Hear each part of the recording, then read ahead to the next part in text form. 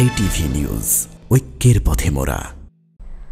শরীয়তপুরের সখীপুরে ৩৮ দিন ধরে শ্বশুরের যৌন লালসার শিকার হয়েছেন এক পুত্রবধূ। এ ঘটনায় জড়িত শ্বশুর গিয়াসউদ্দিন ঢালিকে সোমবার গ্রেফতার করেছে পুলিশ। এর আগে রোববার রাতে ধর্ষণের শিকার পুত্রবধূ বাদী হয়ে সখীপুর থানায় মামলা করেন।